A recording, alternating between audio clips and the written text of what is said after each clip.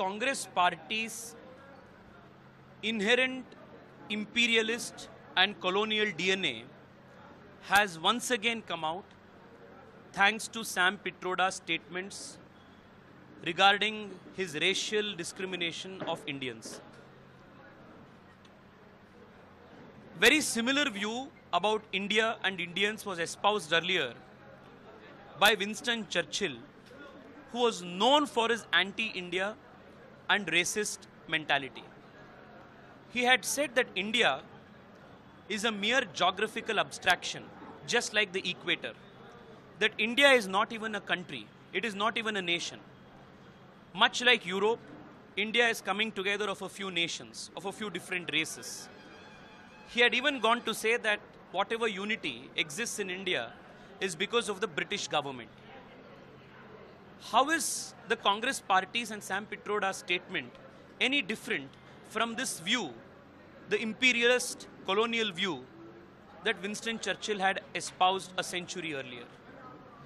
The Congress party was not only founded by the British, but even today, the Congress party is headed by the Italians, guided by a few people who are sitting outside of India and have nothing to do whatsoever with Indian culture and Indian nativity.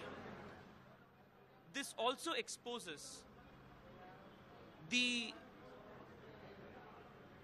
tukde mentality, the breaking India mentality that the Congress party has always championed. No wonder that somebody like Kanhaiya Kumar has today found place and found a ticket in the Congress party. Connect these dots. Rahul Gandhi goes and defends Umar Khalid and Kanhaiya Kumar's tukde protests in the JNU.